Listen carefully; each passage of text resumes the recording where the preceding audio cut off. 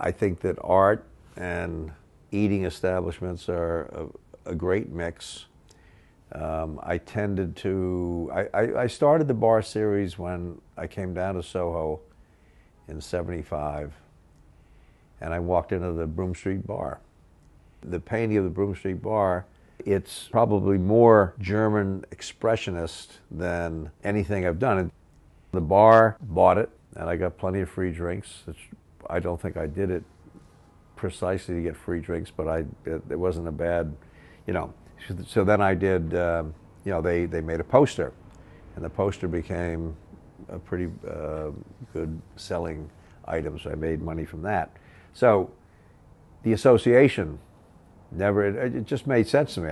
I spent a lot of time in bars, and so then I think I got a commission to do another bar, but in general I just did them as a vehicle to express other things, and a lot of them are political.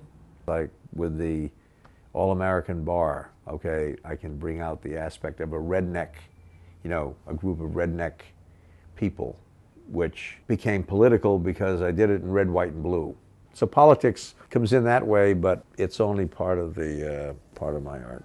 You're much more apt to get into a conversation, interesting conversation, at a bar than you would be at a museum. It's a great place to, you know, to converse with people, and then if you then translate it into paint, I guess it's just again, a good vehicle to express other things as well as just, you know, a lot of what goes on in New York.